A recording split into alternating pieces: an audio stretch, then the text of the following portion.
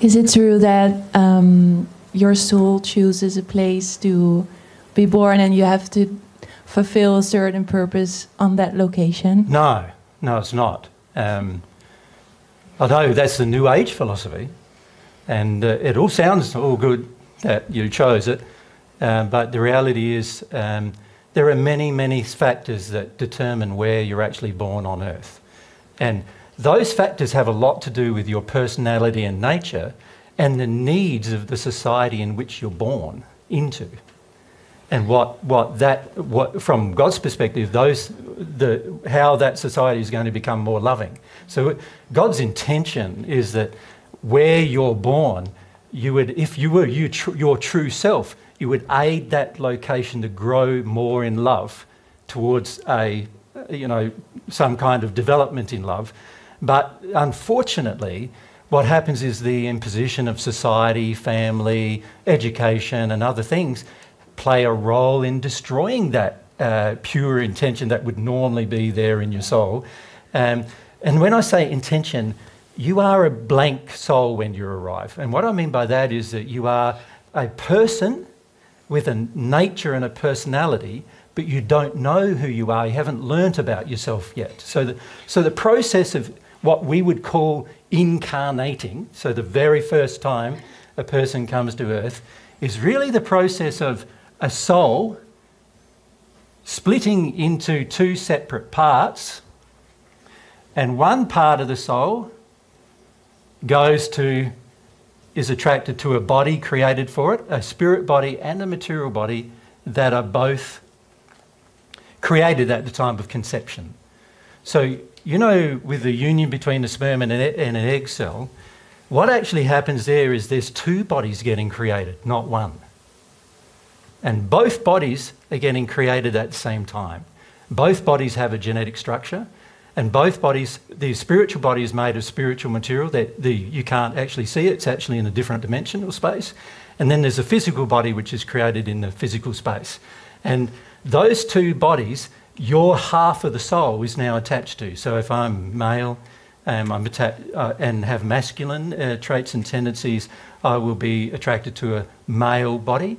And at this stage, my half of the soul isn't, before this occurs, I'm not an individual. I don't know who I am. I haven't become self-aware yet. But in this process, the very process of incarnating, which happens soon after conception, like within a day of conception, this process occurs, and now I'm beginning the process of becoming self-aware. Right? Now the problem is, and it's not a problem because God designed it to be the proper way of things happening, is that I've got to learn a lot of things. And it's not practical for me to learn everything all at once. It's impossible for somebody to learn everything all at once as soon as they incarnate. So what God has designed is a process of gradual growth, some of which is forced upon you. And when I say it's forced upon you, you're a little baby first, and then 2 years later you're a toddler, and 2 years later or 3 years later you're going off to school potentially, and 6 or 7 years later you've got your full development of your brain, and so you're able to assimilate and make decisions and so forth. And then during your puberty years, you're developing sexually as well. So you now start connecting to things like ideas and concepts like romance and desire and passion and love and all of these kind of things. And then once you enter sort of adult maturity, then you start connecting to ideas like having a family. And these things are all meant to challenge you. Well, not so much challenge you, but help you grow as a person in love. That's why God designed it that way. So your physical body is your very first port of call. It's your very first interface. The soul, your half of the soul, remember there's this other half that also has to go through a process too, a similar sort of process where it will be attracted to a body, right? And it will have a spirit body and a physical body created for it as well. And both halves are going through this process. So let's say that half is more attracted to the female, and so it's going to be attracted to a female body. And so now you've got one half of your soul. Your whole soul is one soul, but half of it is you. Half of it is each of you as individuals. And that half is in a process of discovery of its half self. But also, at some point, it's going to have to be in a process of discovery of its whole self. In other words, discovery of its other half as well. Some point, it's going to have to do that as well. God designed it that way. Now, for the majority of people on earth, there's hardly any awareness of that at all, right? And in fact, there's this whole concept that there's no half of yourself, you're just you, and you're an individual, and you've got to make your way in the world as an individual and so forth. That's the general philosophy here on earth, and that philosophy on earth has been here a long time with some exceptions. And when I say some exceptions, there's been some spiritual people in the past who haven't heard about God's love or God's truth.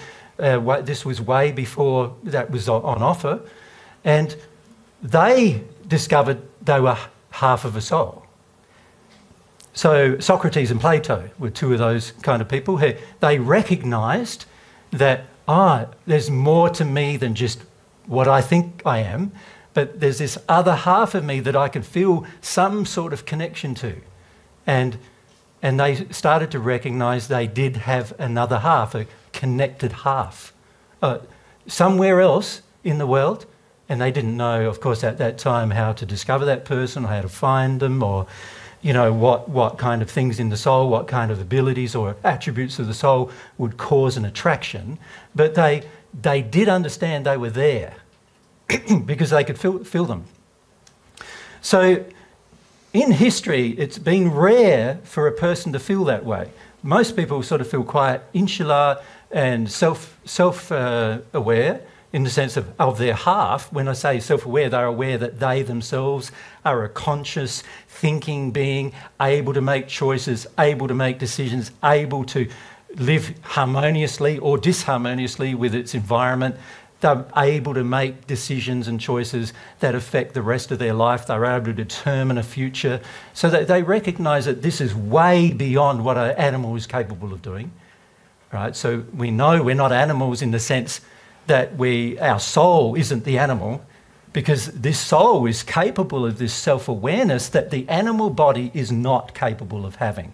So you could say the human form is really an animal body, but there's something inside of it, the real part of you, that is way beyond an animal in terms of its capacity and its understanding and its abilities. So this is sort of the structure of, you could say, of you. Now, you are one half. So if you're in a male body, then you're a half. Your half is masculinely inclined. And if you're in a female body, then your half is femininely inclined. Right? That's how it works. And that is determined by the attractions based upon the half of the soul at the time of incarnation.